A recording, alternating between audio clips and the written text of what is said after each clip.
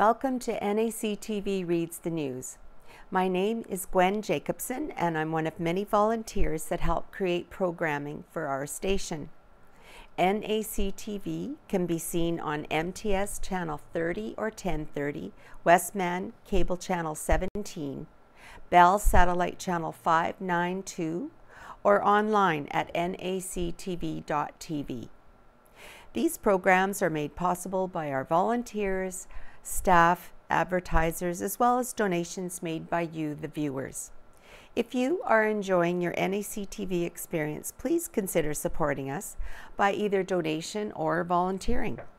You can contact our office at 204-476-2639 or at nactv@wcgwave.ca. All right.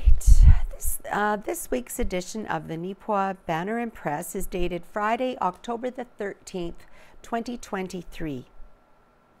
On the front page this week, there is a beautiful prairie harvest sunrise picture.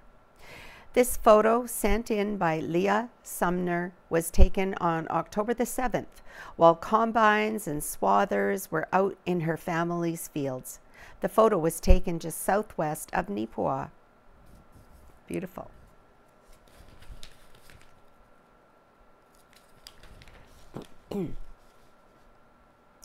Stellar Apparel of Neepawa hosted grand opening September the 29th and 30th.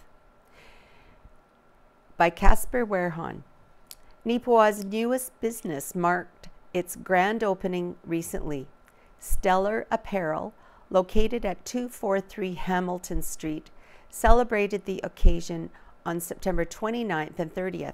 This brand new men's and women's boutique is run by mother-daughter duo Tammy Atke, the owner, and Annika Atke, the manager. This occasion sure was a grand feeling for the pair, formerly the location of the Neepawa Banner and Press, also Hamilton Street Emporium. Work was needed in order to update and convert the space to suit their needs. Tammy said it was a lot of work, but it feels good to see the vision come to life. It's a nice accomplishment. The long-standing building has been refurbished with fresh coats of paint on the exterior and interior, new flooring installed, and more. With these updates complete, the boutique is new home to a variety of everyday essentials. It's things you need in your closet year-round, and we carry a bit of workwear as well, said Annika. One of our goals was to try and keep people shopping in town and to provide as many Canadian-made products as possible. Tammy added, it's like a big city feel in a small town. The more we can get people staying here or coming to shop here, the more they are going to spend at businesses throughout the town. We love our small towns and schools, and we need to support them. Big city shops, the pair stated, also tend to have all the same items. In contrast, Stellar Apparel is bringing in unique clothing and item brands such as Koala, Pika and Bear, Epic Blend, Odessa, and Lola Jeans. You aren't going to find these brands in the big city, said Annika. In their final comments, the pair also shed some light on how they came to name the business Stellar Apparel. The mother-daughter duo told the Banner and Press they had explored a variety of options. Stellar Apparel is one we always came back to, said Tammy. It really stood out to us, and it highlights the quality of the goods we offer. Annika added, and with it being a boutique for both men's and women's wear, it's unisex enough that either a man or a woman could be drawn in by it. Stellar Apparel is open Monday through Friday from 10 a.m. to 6 p.m. and Saturday from 10 a.m. to 5 p.m. Congratulations are extended to the Atke family on their business's grand opening. And here's a picture of a mother-daughter trio. It's hard to tell who's who, but this is the mother, Tammy, and the daughter, Annika. And here's a little picture of a portion of the store inside. showing its wares. So good luck to them. Now, there is a harvest celebration coming up Thursday, October the 19th. It's called Neepawa Businesses Open Late. So Thursday, October the 19th from 5 to 8 p.m. There's going to be a free movie at the Roxy Theatre sponsored by the Rotary Club of Neepawa. There's going to be the Neepawa Library book sale and marketplace. There is going to be kids activities at the courthouse sponsored by Neepawa Gladstone Co-op, and also a hot chocolate fundraiser at the courthouse. So this is all being put on by the Neepawa District Chamber of Commerce. So make sure to write that down and try to attend. Also coming up at the Roxy Theatre on October the 13th and 14th at 7:30 p.m., a movie called Blue Beetle. An alien scarab chooses Jamie Reyes to be its symbolic host, bestowing the recent college graduate with a suit of armor that's capable of extraordinary powers, forever changing his destiny as he becomes the superhero known as Blue Beetle. And it's a PG movie. The weekend after is The Equalizer 3. And also coming up at Arts Forward is Comedy Night with Matt Falk, October 27th at 7:30 at Arts Forward. Tickets are $20. Advance tickets are available at Arts Forward or online at kaleidoscopeconcertseries.weebly.com/tickets.html. The show sponsors are Gillen Schmall Agencies. So, a comedy night at Arts Forward, October the 27th at 7:30, featuring the comedian named Matt Falk. Come back to that. All right, Helen Drysdale. This week, out of Helen's Kitchen, it is entitled Cranberries. Cranberries are synonymous with Thanksgiving and Christmas. I love them all year long. Cranberries are native to northeastern North America. The European settlers to North America found they were familiar with most of the berries they came across, but the cranberries they found growing in the wild on long-running vines in sandy bogs and marshes were unknown to them. The indigenous people for years had used cranberries as a source of food, dye, and medicine. Eaten in many ways, one was to pound them into pemmican, which served as a great source of nutrition for winter or to carry while traveling. Perhaps a forerunner to the energy bar. In 1663, the Pilgrim Cookbook appears with a recipe for cranberry sauce to be served with the turkey at Thanksgiving. Wow, 1663. The American cranberry has been cultivated and farmed since the early 1800s, but was not available in a can until 1912.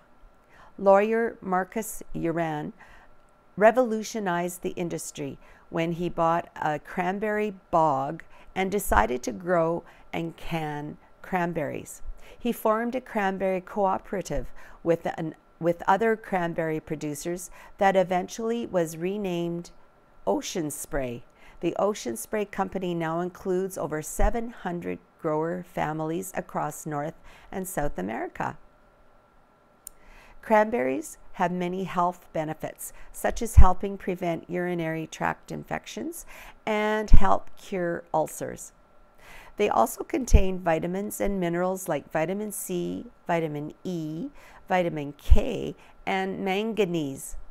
They're a powerhouse of antioxidants and are thought to help in the prevention of certain types of cancer, improved immune function, and decreased blood pressure. The USA produces the most cranberries in the world, while Canada comes second with 163,812 tons as a yearly production. Cranberries are raised in beds on sandy soil in bogs or marshy land.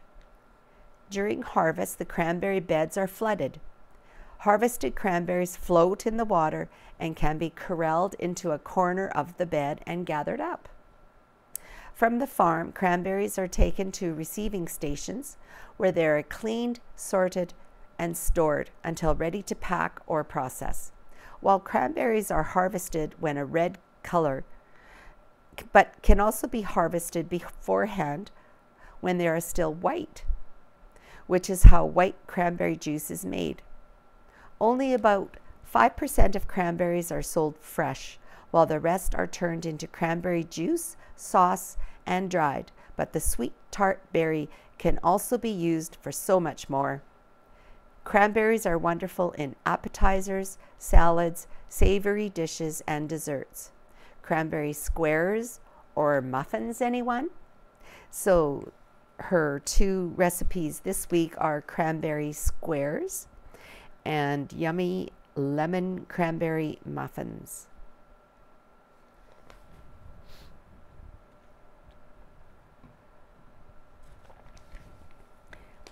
Next, we have an article about a federal program helping with homes in Neepawa by Owen Devereaux. Neepawa has taken a closer look at a new federal program that will help fast-track the construction of more housing. On Tuesday, October the 3rd, Councillor Daryl Gerard discussed with the Mayor and other members of Council the findings of a local study looking into the National Housing Accelerator Fund. The fund is a $4 billion initiative that was first announced in the 2022 federal budget, but for which applications were not being accepted until recently. The money made available to communities would increase the number of housing builds by helping cover the cost of the necessary infrastructure, such as water, sewer, and roads. Gerard noted that for Neepawa, those funds could assist the town and developers with new single-family apartment developments and affordable housing projects. In order to apply for the program, a community must have a housing study in place. Gerard said that requirement has recently been met by the town through work completed by the Governance and Finance Committee. He added that if Neepawa does qualify, they could receive up to $4.9 million. Wow. I think that we are well positioned with just how Neepawa has been growing, and we can show our growth as a community has been exponential compared to other communities of like size. We've shown that we have planned in advance by developing these studies, said Gerard, who expressed optimism that Neepawa would be approved.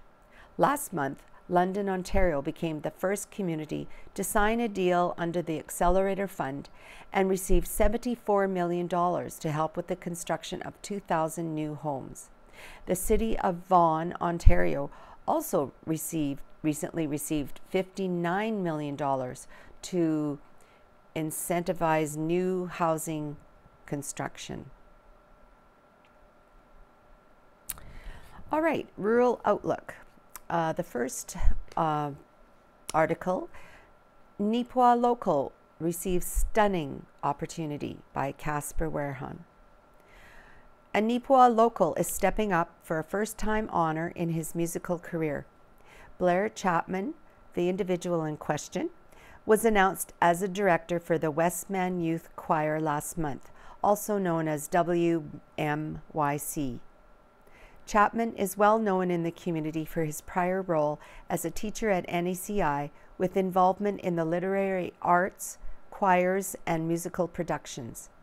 The Westman Youth Choir is made up of students from the Westman area who are currently in grades 10 through 12, with students at the end of their grade 9 year being welcome to audition. I've sent singers to the WMYC every year that I taught high school. Anywhere between 7 or 8 Neepawa students have participated in this choir, Chapman told the Banner and Press on October the 5th. Initially, I was stunned. I never imagined that I would be given this opportunity. Since Chapman's appointment as director, he has been working hard with the choir. Most recently, Chapman and the students completed a series of 2 musical camps. We had a rehearsal weekend at Camp Wanna Come Back, and it was an amazing experience, Chapman enthused. On Friday and Saturday, we probably sang for about 10 hours each day, starting at 9 in the morning and ending at 9 at night. And during the breaks, the kids grab a guitar or head for a piano and sing something together. We like them to take a break, but we're just in such a musical environment, it just keeps going. Chapman added, this past weekend we had to pick people to sing solos, and that was tough because they all sing so well. So you just listen for the voice that seems to match the piece. Chapman explained further, making note of the size of the group. In total, there are 53 students to choose from. Of this number, 4 of them are Neepawa students this year: Siri Warwak, Sheen Kalamba, CJ Santos, and Trent Tomanico. The 53-person cap is in correspondence with the number of seats available on the bus that the YM Youth Choir uses. It can be pretty tight some years. This year we had around 80 or 90 students audition for the choir. I'm glad that someone else has to make those decisions because it would have been pretty tough. The hard work of Chapman and the 53 students on this year's choir is now behind them, with the group gearing up for their tour of Westman. The tour begins this weekend with performances taking place at the Minnedosa United Church on October the 14th, Neepawa United Anglican Church on October 16th, and the First Presbyterian Church in Brandon on October 17th. Each of these performances will take place at 7:30 p.m. The goal is to have a good audience for the kids, to hear them all singing. As a director, you have the best seat in the house, right in front of them, and it just sounds spectacular, said Chapman. It's a really strong group, so I hope everyone has a great evening if they are able to come. Nice. Next, we have Greg Nesbitt, honored by re-election in Riding Mountain by Casper Verhan. While last week's election saw the NDP take home the provincial majority, progressive conservative candidates took the stage on the local level. As Agassiz candidate Jody Byram celebrated her own win, that celebration was echoed by fellow PC representative Greg Nesbitt in the Riding Mountain district. Nesbitt successfully secured 63.9% of the district's votes, with the NDP coming up second, 31.7%, and Liberal in third place, 4.4%. I was very honored to be elected for a third term as the MLA for Riding Mountain, said Nesbitt. I look forward to representing all my constituents over the next 4 years. Nesbitt added, while the results provincially weren't what I had hoped, I am proud to be a part of a PC team that will hold the NDP government's feet to the fire. Our caucus is comprised of many veteran MLAs as well as fresh faces like Jody Byram of Agassiz. In addition to Nesbitt's experience as MLA for Riding Mountain, he has previously served as the legislative assistant to the Minister of Health, Seniors and Active Living. He has also held a variety of other leadership roles, such as being a founding member of the Shoal Lake Regional Airport Authority and as a volunteer firefighter for the Shoal Lake Fire Department. And here we have a picture of Greg Nesbitt right here. And I forgot to mention with the last article that I wrote that this is a picture of Blair Chapman, who was recently announced as the director for the Westman Youth Choir. Supporting the local arts. Neepawa Tourism presented Arts Forward with a check of $2,630 recently. The funds were raised via the admission for the 2023 Riverbend Market and will be used for added programming within the community for all ages. So here we have pictured Pam Brown presented the check on behalf of tourism to Heidi Nugent, Arts Forward's new administrator. And here we have another check being presented entitled Kinsman Courts 2 donates to Neepawa Community Ministries Food Bank by Owen Devereaux. We should be thankful today for the generosity of spirit that lives in the hearts of residents and staff at Kinsman Courts 2, or KK2 as we call it, in Neepawa. That generosity was showcased recently through a donation to our local food bank. On Tuesday, October the 10th, KK2 Executive Director Dana Menzies presented a check for $500 to Neepawa Community Ministries Food Bank program. The money was raised through KK2's recent Thanksgiving meal fundraiser. We had over 100 guests for our Thanksgiving meal between Sunday and Monday. And with the revenue we generated from that meal, we wanted to give back to the Salvation Army as they have given donations to us. So we just wanted to pay it back, said Menzies. Amanda Nightingale, the director for Neepawa Community Ministries, said, "We appreciate this donation from KK2 as they prepare for a hectic holiday season. Anyone who wishes to donate cash, non-perishable food items, or household supplies can do so at the Salvation Army Neepawa Community Ministries location in Neepawa at 342 Mountain Avenue." So here we have the picture of Amanda Nightingale. She's the Community Ministries Director. She's accepting a check for $500 from Kinsman Courts 2 Executive Director Dana Menzies.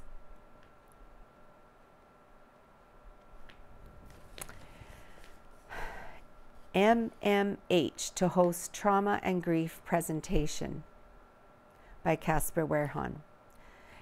MMH, known for Miles for Mental Health, is welcoming all to attend a public presentation for trauma and grief on October the 26th.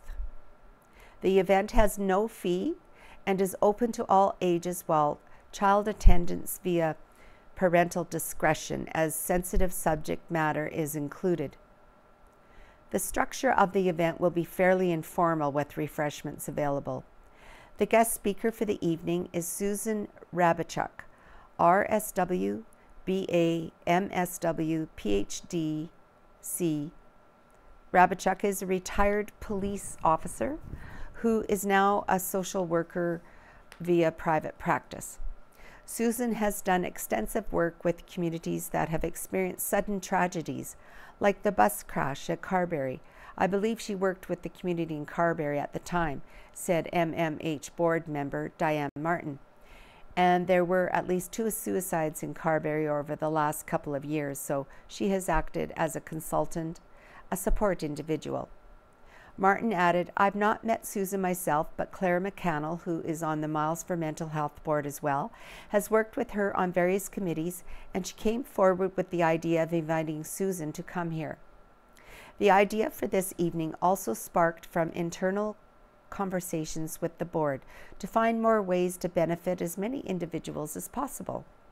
We all feel the pain of some of the recent traumatic events, but at the same time, we all have our own experiences, whether they be family or friends, said Martin. Susan will speak for 3-ish minutes and discuss in the particular way that she does this particular topic, which is not an easy one to talk about. Martin added, Claire has described her as a very dynamic and engaging speaker with a sense of humor and certainly lots of life experience to bring to the table. After Rabichuk has concluded speaking, there will be a question and answer period. During this time, anyone in attendance is welcome to ask questions. However, questions may also be submitted beforehand. All questions submitted via this method are kept anonymous.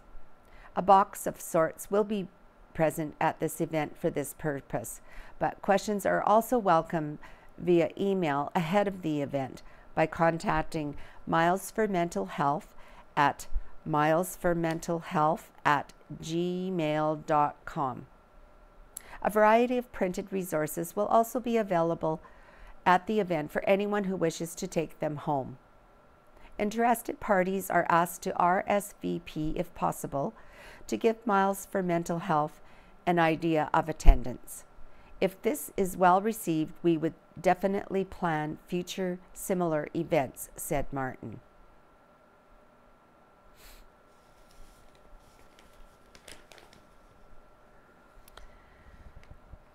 Here's a sports event. NACI Tigers unable to upend Dauphin in RMFL. The Neepawa Area Collegiate Institute Tigers put in a great effort on Saturday, October 7th against the Dauphin Clippers, but still came away with the loss, falling 27-12. This loss drops NACI's Tigers record to 0-5 on the year. The Tigers' final regular season game is on the road on Friday, October the 13th versus the Interlake Thunder. Okay, so more sports events. Titans lose close one to Nighthawks by Owen Devereaux. It was a game that the Neepawa Titans probably deserved to win, but sometimes deserve has nothing to do with the end result. Despite putting in a solid 60-minute effort and at times outplaying their rivals, Neepawa fell to the Niverville Nighthawks 3-2 on Saturday, October the 7th. The Titans outshot Niverville 42-34 and also created several quality opportunities over the course of the game. Nighthawks goaltender Raiden Legal was able to keep Neepawa at bay, however, and lifted his team to victory. While Carter McLeod was the lone scorer for Neepawa on the night, collecting both goals, there were still several players in our hometown black and gold that had chances but were bested by Legal. After the game, Titans assistant coach Zach Hicks said that he felt as though the team did everything they needed to win, but just simply didn't get rewarded for the effort. Everything was going well. Our players were controlling things, but they didn't get the result they earned or deserved out there, stated Hicks. It's one of those where the coaching staff was happy with effort. You're really happy with what the fellas gave. You're just a little disappointed in the balances that kind of happened and a couple little details we missed. But overall, you're happy with the 60 minutes that the guys gave out there. We created a lot of chances, but unfortunately it didn't sort of work for us out there. Hicks added that over the course of a 58-game season, every team will have these kind of games, and Saturday's game was just Neepawa's turn. So there's a picture here of Neepawa's Awen Poirier and Michael DeBrito of Niverville. They're focused on the puck in the Titans zone during the second period of Saturday's MJHL game at the Yellowhead Center. The Niverville Nighthawks would end the night with a 3-2 win.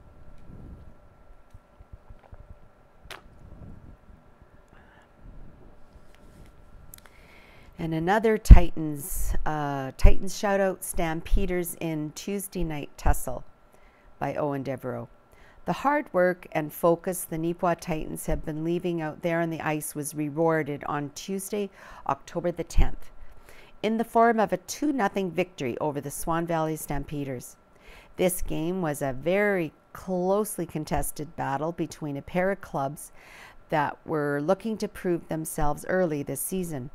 In the first period, it remained scoreless, with both teams registering 12 shots on goal. In terms of pace, Neepawa controlled the tempo early, with several chances within the first 6 minutes of play. Swan Valley settled in, however, by the midway mark of the first and started creating a few scoring chances of their own. In the second period, Cody Gwynison opened the scoring for the Titans with a nice spinorama and shot in front of the net to secure his first of the season at 8:33 of the period. In the third period, Neepawa took advantage of a 5-on-3 power play chance, with Cooper Kasprick notching his first goal of the year. From there, Mason Lebreau shut things down in net for Neepawa, stopping all 31 shots he faced for the win. Final shots on goal for the game were 43-31 for Neepawa. Next up for the Titans is a game versus the Wayway-Sakapo Wolverines on Friday, October 13th at the Yellowhead Center. Start time is set for 7:30 p.m. So make sure you come out and rally on the boys. So for the MJHL standings at this point in time, Neepawa Kings is in first place with 10 points. Neepawa Titans in second place with 8 points. Verdant Oil Capitals 7 points. Wayway Wolverines 6 points. And Swan Valley Stampeders and OCN Blizzard tied for 4 points. Of course, this is the Western Division.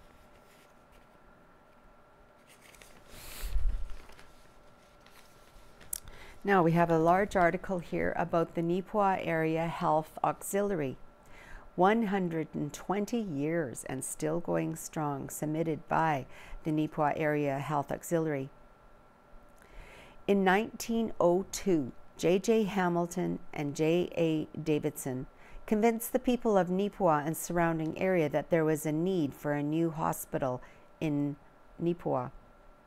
In 1903, a group of ladies got together to form the Women's Health Aid Society, or WHAS, who invested in some bonds to help with the construction of the 20-bed hospital that would open in 1904. Oh, that didn't take long. By the end of the war in 1946, many hospital auxiliaries had folded, but the Neepawa Area Health Auxiliary, WHAS, continued to be active. In the early 1950s, another new hospital was built to replace the original one.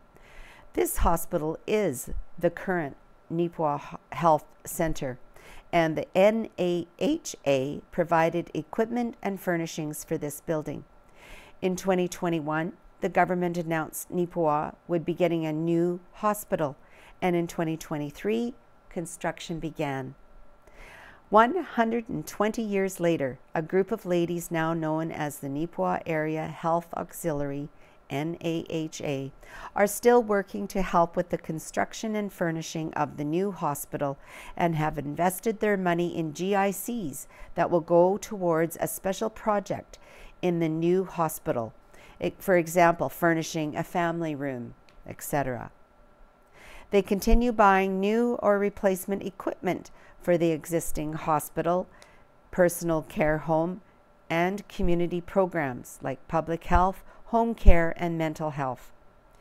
In the beginning, the WHAS was more involved with the physical running of the hospital, like they made bed linens, pajamas, gowns for the patients, helped with the canning of vegetables and fruit with the kitchen staff.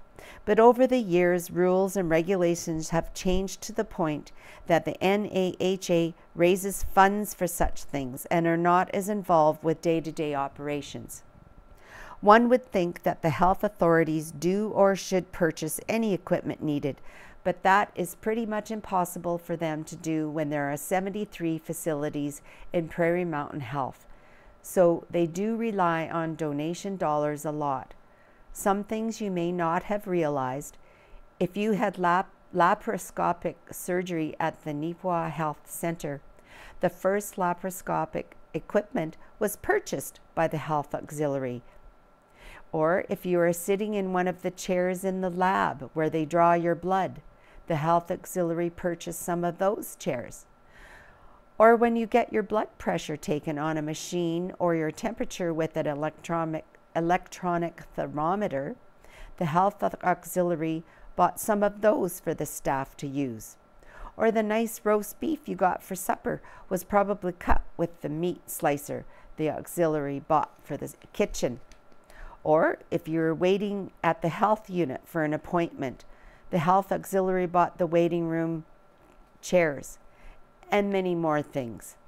Without having to dig deep into the records of the auxiliary, over the last 10 years, they have spent $121,675 on equipment and furnishings for our facilities and programs. In many years past, one of the fundraisers was to sell memberships to the businesses. Now the auxiliary members canvass the businesses in the town of Neepawa and in the surrounding RMs as their major fundraiser for the year. All monies received through this is spent on equipment in consultation with the managers of the facilities. In days gone by, the WHAS sold tickets on a hope chest that was stopped when the cedar chests became too expensive. So they went to a smaller jewelry box with the $50 check in it. Today, the auxiliary members sell tickets on monetary prizes of $500, $300, and $200. Teas have always been a popular way to show appreciation to the community for their support. It used to be held at the Bamboo restaurant in the banquet room, but we outgrew that, and now it is at the Legion. We accept donations made in the memory of a loved one or general donations, and all donations will be given a tax receipt. As we near the end of 2023 and anyone needs a tax deduction, please keep us in mind. The Health Auxiliary is not all about raising funds. Being we are a health auxiliary, we feel it is important to educate people on health-related topics. In the past, they have held sessions on STARS, MAID, navigating through your cancer journey, healthcare directives, etc. The auxiliary also gives a $1,000 scholarship to a graduating student from the Neepawa area collegiate who will be attending health-related faculty or looking to help alleviate the staffing crisis in healthcare. These are all funded through different activities that the members participate in, like helping at a Legion supper, through the sale of items in the gift cupboard at the healthcare center, etc. NAHA was formerly a member of the Manitoba Health Auxiliary Association, the MHAA, which was formed at the end of the Second World War in 1946. In 2016, MHAA came to an end, and we are now operate independently as NAHA.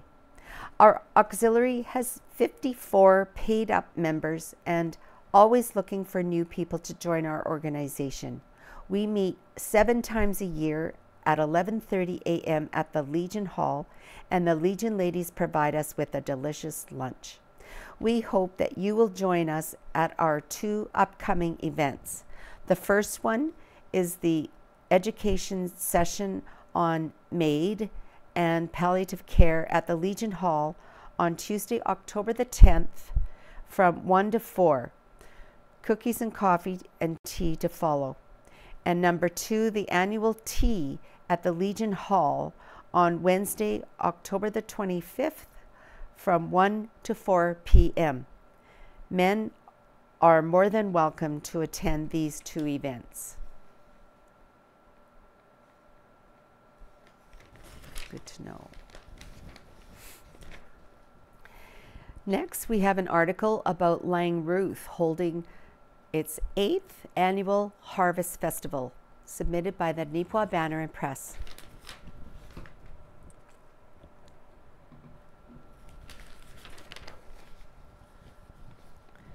On September the 9th, the 8th annual Langruth Harvest Festival was held at the Langruth Sports Grounds. The weather was perfect for a fun day. Visitors from the local area and neighboring communities attended. All the favorite activities were back. The signature large round hay bale jumping area, Don's small animal petting zoo, the bouncy castles, the hay ride, archery, old-fashioned races, crafts, face painting, and more. Don Winthrop has brought his petting zoo to 6 out of 8 of our festivals. There was no petting zoo in 2020 and 2021 due to public health restrictions. Don has decided to retire and make this his last year. Thank you to Don for always joining us and for a generous donation of $50 to a draw for anyone who could name all his animals. Veronica Clark was the lucky winner this year. New this year was the Touch-A-Truck area. A variety of vehicles and equipment were available for everyone to see up close. Lakeview Fire Department brought a fire truck and side-by-side. The municipality of Westlake Gladstone brought the municipal grader. Donnie Smith brought a Bombardier. Tom Tycrobe brought a tractor. Neepawa Gladstone Co-op brought fuel trucks. Hoole Towing brought a tow truck. And the RCMP and Manitoba First Nations Police Service brought service vehicles. So thank you to everyone who contributed to the Touch-A-Truck area. In addition to the hay ride this year, children could take a ride in the barrel train. Thanks to the Gladstone District Museum for the use of the barrel train, and thanks to Harry Laser for being conductor for the day. Also new this year was a graffiti station. Thank you to Lauren Hunt for providing the car for the children to paint their hearts away on. A big thanks to Janie Ferguson for running the new graffiti station. Children of all ages were challenged to pull a tractor in the Tractor Pull Challenge. Children aged 6 and under began pulling on the rope. Age groups were added until there were about 35 people pulling before the tractor finally moved. Great teamwork. Admission to the Harvest Festival is free. Fundraisers and donations help fund the many free activities throughout the day. Thank you to Neepawa Gladstone Co-op, Simplot, Richardson Pioneer, and the GWB Auto Sales for donations to the canteen and prizes. Tickets for the 2023 Harvest Festival raffle and last ball standing bingo were available for purchase, and the cow patty bingo squares were auctioned off by auctioneer Tyler Slowinski. There was a bit of a longer wait for the patty to drop this year, but it did finally drop on the square bought by Levi Slowinski, who won $650, which was 50% of the sales. Draws for the last ball standing bingo were won by Tina Creaser and Carissa Eggleston. They had chosen the bingo balls that were drawn out of the bingo machine last. Over 600 raffle tickets were sold. The lucky winners were Everly Scora, winning the gift card pack, Marcus Hannison, winning the gas fire pit, and chairs, and Melanie, the gas fire pit and chairs, and Melanie Lavalley winning the paddle board and kids pack. Congratulations to the winners. Thank you to everyone that contributed to the Langruth Harvest Festival in any way. The commitment of community volunteers makes this event possible each year. Thank you to all those who attended. It is always a wonderful community gathering, and we are looking forward to the 24 Langruth Harvest Festival. And here is a picture of a horse and buggy, and they provided rides, and they were a popular part of the Langruth Harvest Festival activities this year. Now, Moments in Riding Mountain Fall Roundup by Ken Kingdon. We've been spending more time out and about in Riding Mountain National Park this fall and have noticed a mishmash of interesting items that might be served up in a fall roundup. Without a heavy killing frost, the autumn colors have been spectacular and long-lasting. I suspect that humans are the only ones enjoying such a warm fall. As an example, most of the bears look fat and sassy, and given that the oaks produced a huge number of acorns this year, I suspect that many of our local bears migrated over to the escarpment to take in one of their last large meals before the winter arrives. The oak mast crop, a fancy name for nut crop, comes on the heels of a summer where the berry and nut crops were fairly variable. The hazels didn't produce very many nuts, and the few that grew were quickly harvested by squirrels and chipmunks. Wild Saskatoons in the local area were also a disappointment, but the chokecherries more than made up for them. We were away for a 10-day spell in early August, and when we left, the bushes were laden with ripe fruit, but when we returned, there was nary a berry to be seen. Whether they were eaten by feathered or furred wildlife or both, it must have been a treat after a long, nearly fruitless July. Our mountain ash has done well too, and the robins and waxwings, along with an interesting mix of other small birds, are starting to harvest the berries. Finally, the very last of the bears' meals, hawthorn apples, seem to be in good abundance. Generally, these berries are eaten later in the fall, especially after a couple of frosts, providing dessert for bears before they enter their dens for the winter. I always wince when I think of bears harvesting hawthorn fruit. The hawthorns are so well protected by their sharp thorns that the bears, no matter how cautious, will likely pay a price for each berry they eat. Going from the big and furry to the small and cold-blooded, I heard from a lot of folks about the recovery of the local leopard frog population. The cause of their disappearance many years ago remains a mystery, just as is their current recovery. I'm just glad that they are making such a strong comeback. I've also noticed that the local wood duck population appears to be increasing each year. The fancy-colored males are easy to spot in the fall, and while I haven't seen any females with young in the park, I suspect that it won't be long before these beautiful ducks are present throughout the summer. What has been missing, though, is an abundance of elk and moose sign. We heard some nice elk bugling in the north part of the bison enclosure, but the calling was confined to this area. We didn't hear any bugles further afield, especially in areas where in past years we would have expected to hear at least a few calling.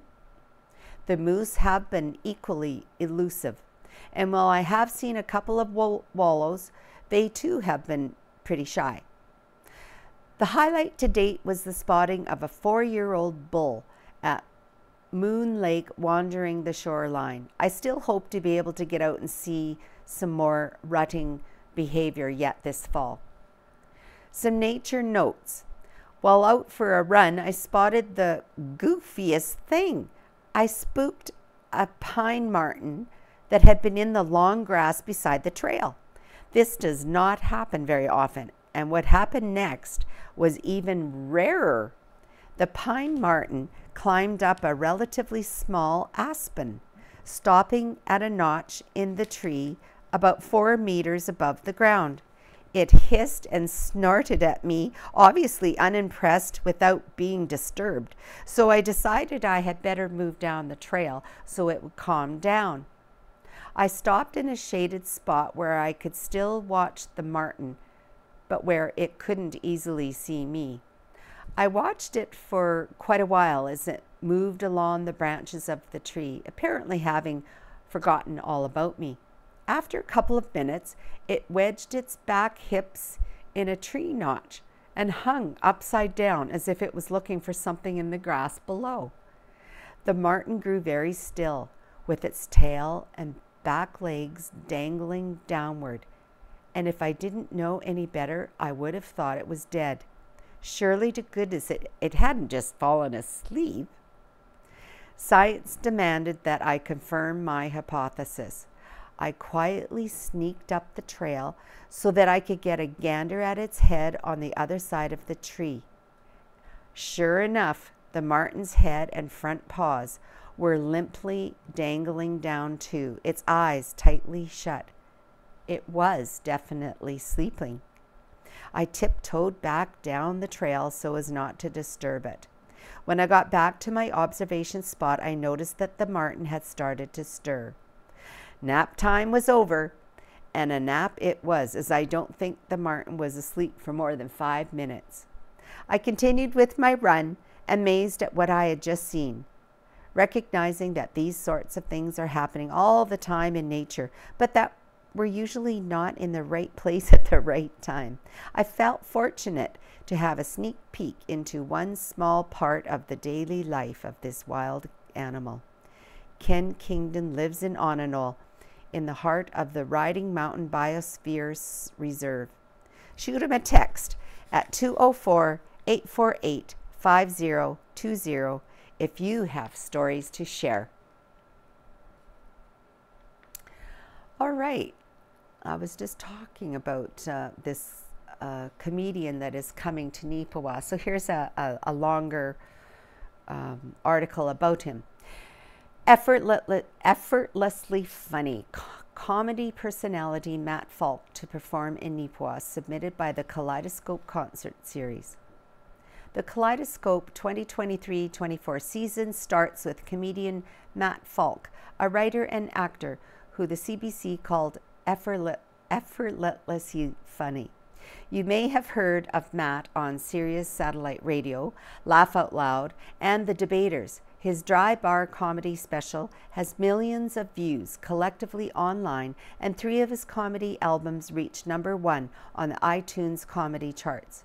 You've seen him at the Halifax Comedy Festival, the Winnipeg Comedy Festival, and the prestigious Just for Laughs Comedy Festival in Montreal. Matt was named one of the best of the fest at the Burbank Comedy Festival in California, and he placed 2nd in the World Series of Comedy in Las Vegas. Matt is performing at Arts Forward October the 27th, 2023 at 7:30 p.m. Beverages are available for purchase. Tickets may be purchased at Arts Forward, Eventbrite, or at the door. Don't miss out on the chance to see Matt Falk live in action. Matt is excited to perform in Neepawa at Arts Forward. Prepare yourself for a night of non-stop entertainment and belly laughs. Cost per ticket is $20, and if you're a K-12 student under 18, it will be $5 at the door. Thank you to Gill & Schmall Agencies for sponsoring this event. We appreciate your generosity, which makes bringing talent like Matt to our town possible.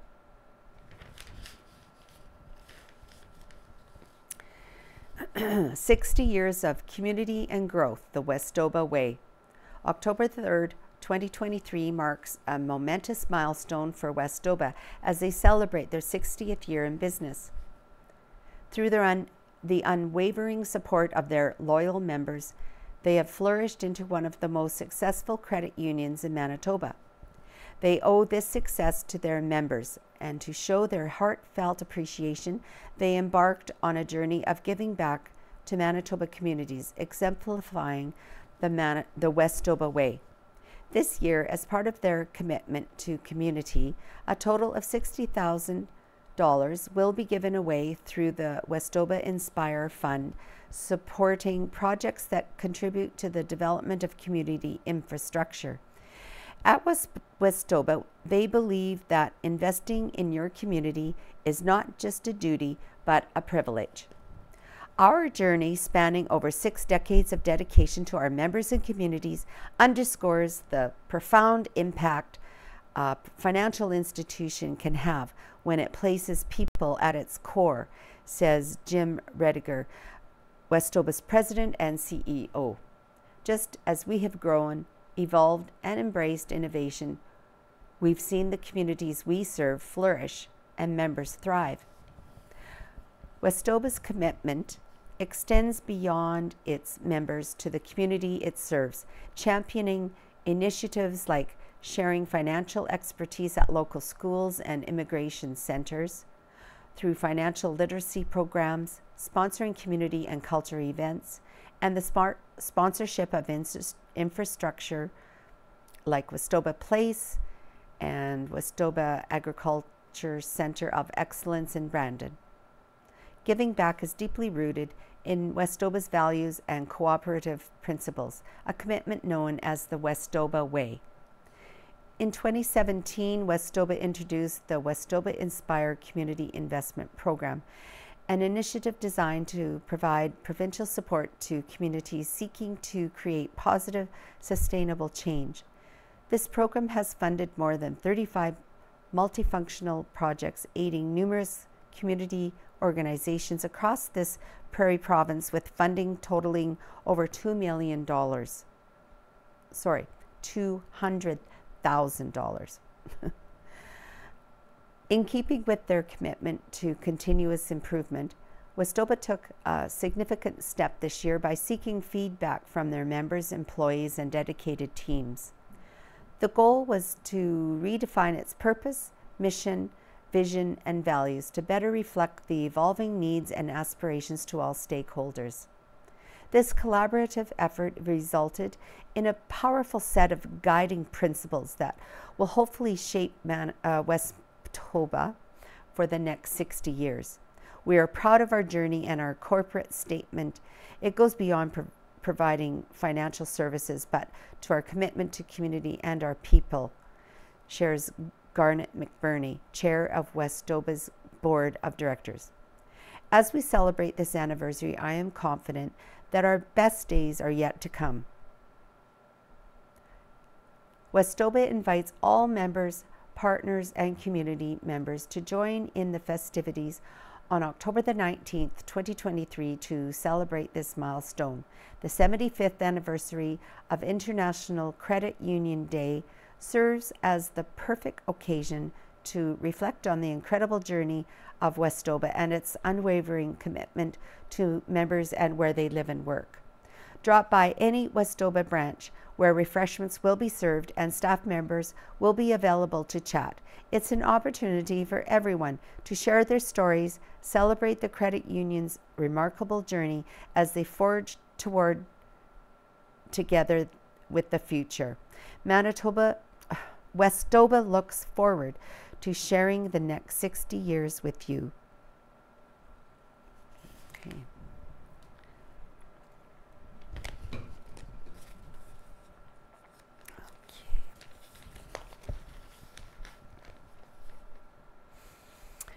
All right, Homebodies by Rita Friesen.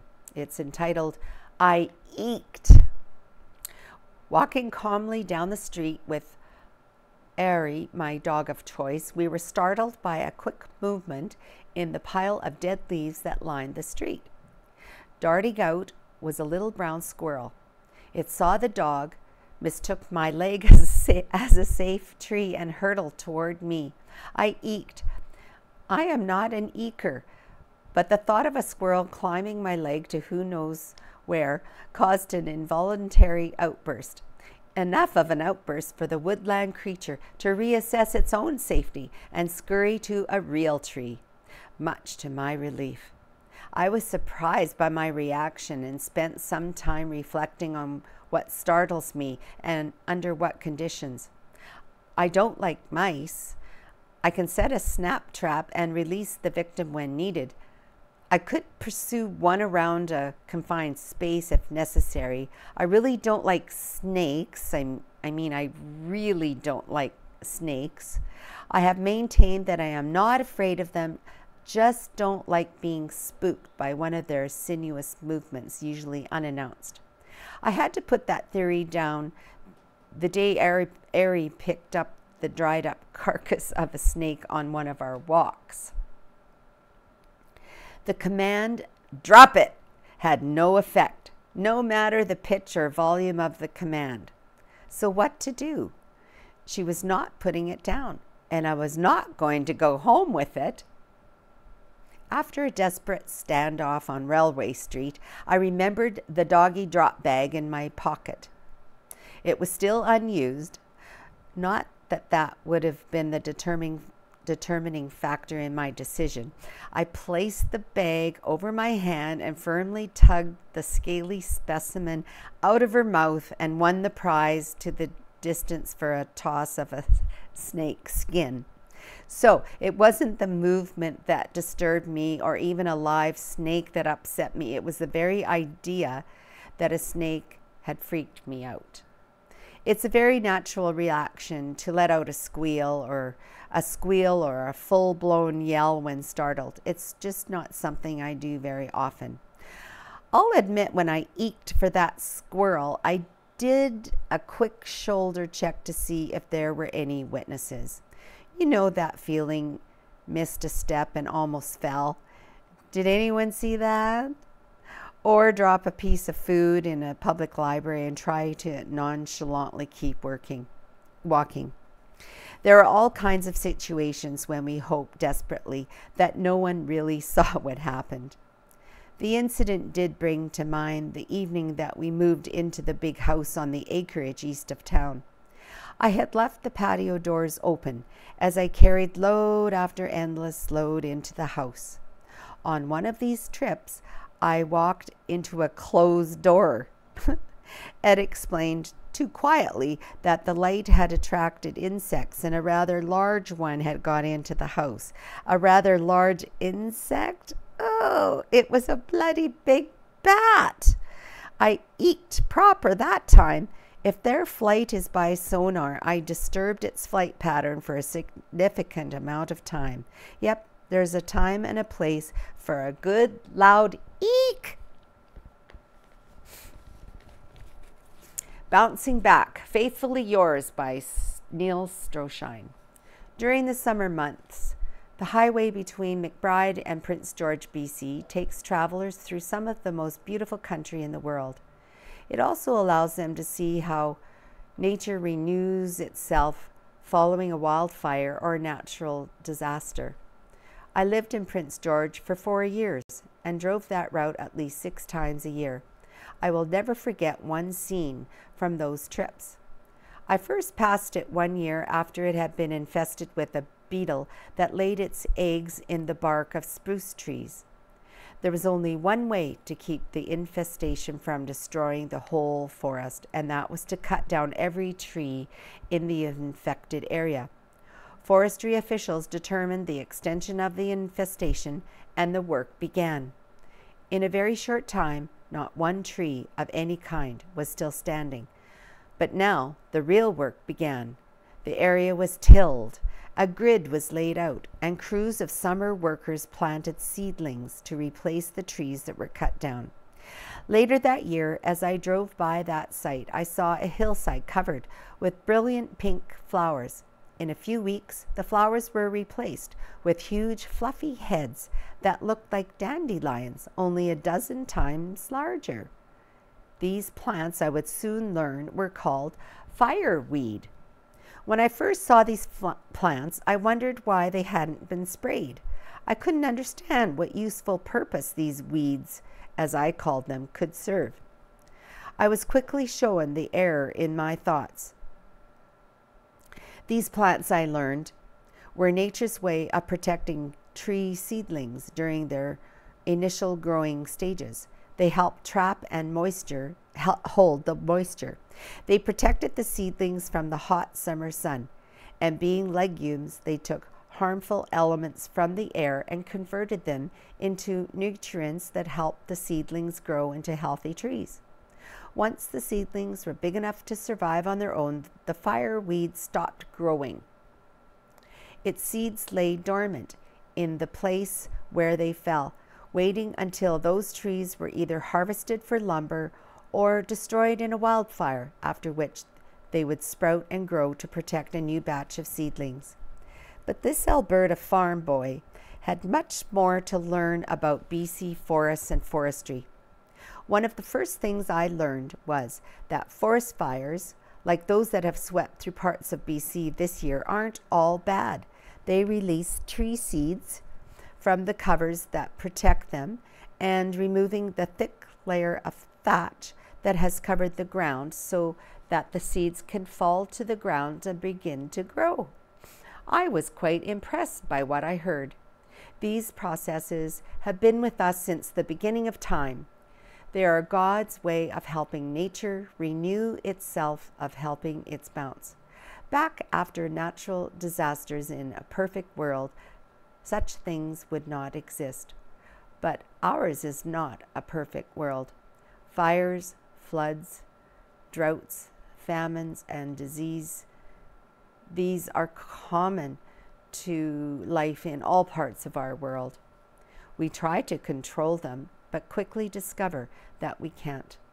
All we can do is sit quietly and watch in amazement as the earth renews itself, something I did many times while on that road between McBride, BC and Prince George, and something I continue to do whenever I see the new life that comes when an abundant rain ends a lengthy dry spell.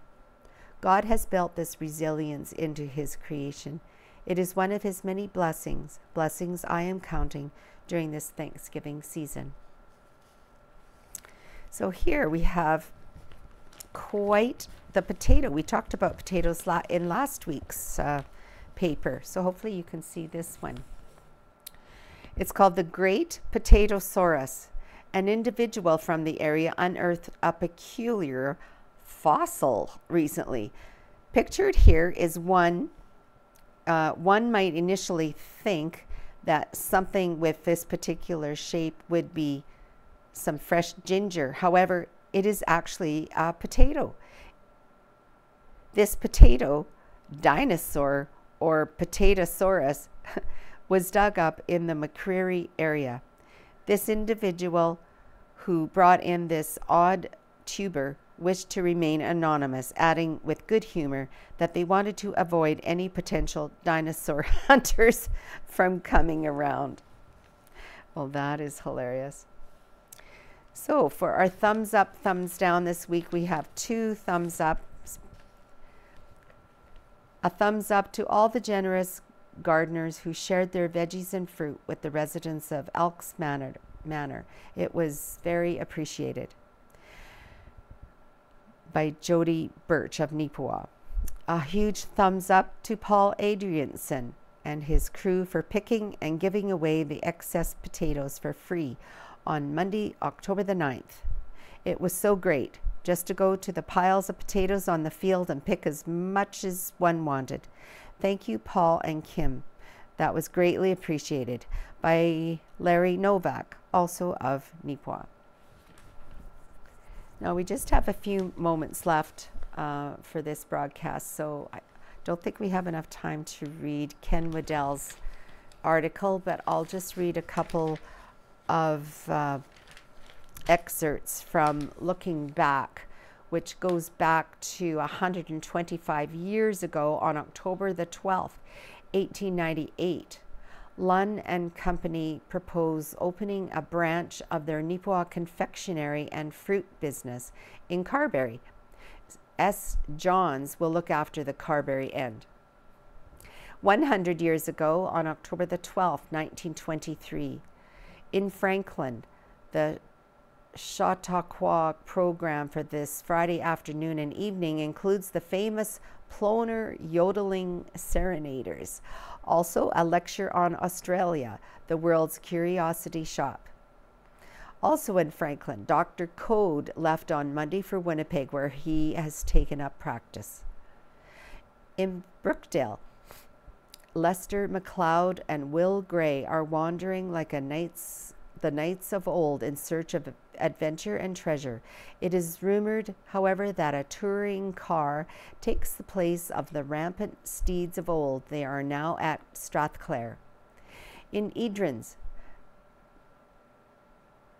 Dorange School has a new teacher, Miss Rita Olton, who comes from Portage La Prairie, highly recommended, and has made a very favorable first impression. 75 years ago, Kenneth Wilkie, this is in 1948, Kenneth Wilkie has been appointed manager of the rink for the 1948-49 skating season. A new shop, a new showroom, a new business, a new rendezvous for farmers and citizens alike will all be presented to Neepawa when I.O. Hansen opens his new farm implement store here on Saturday. Situated on Mountain Avenue. Neepawa, a fine new building, the steady progress of Neepawaians have watched with considerable interest during recent months.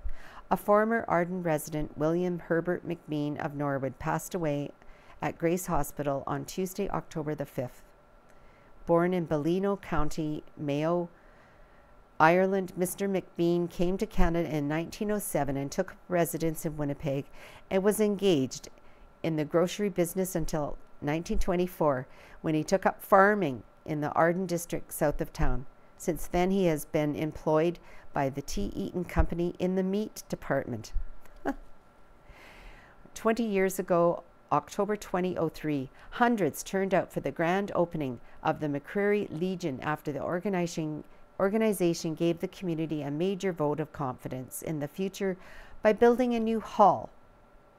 Despite often heated controversy, more than 36 communities across Canada have banned indoor smoking to only 20 years ago in public places, while many others are considering it. In recognition of this courageous and progressive step, the Canadian Medical Association recently presented its first annual Award for Excellence in Health Promotion to these communities through the Federation of Canadian Municipalities. Wow. Well, that is it for this week's edition of the Neepawa Banner and Press. Thank you for joining me, and hopefully we'll see you next week or another day for sure. So bye for now.